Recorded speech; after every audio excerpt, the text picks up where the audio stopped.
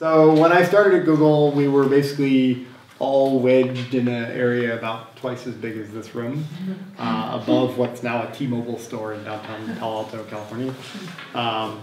It's been interesting, obviously, Google of 25 people is not the same as Google of today.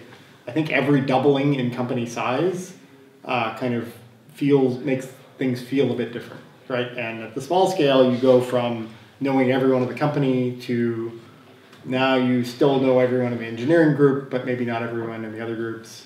Then another doubling, and you kind of don't quite know everyone in the engineering group. You recognize their face, but can't quite put a name to them because they started recently.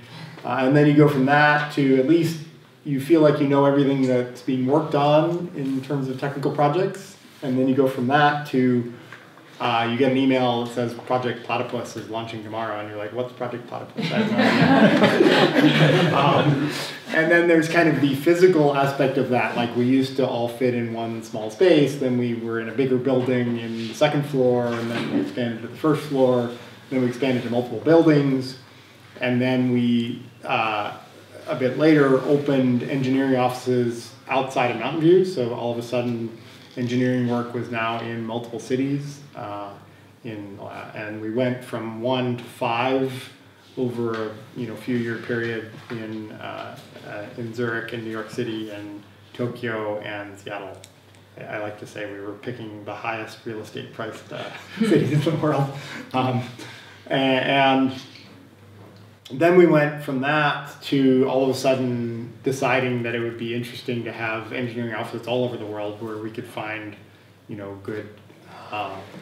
good small teams that wanted to work for Google. And so we went from like 5 to about 35 engineering offices in a space of like 2 years. And that was, challenging from an engineering organization standpoint. How do you figure out how to actually make an engineering team in that many different places effective?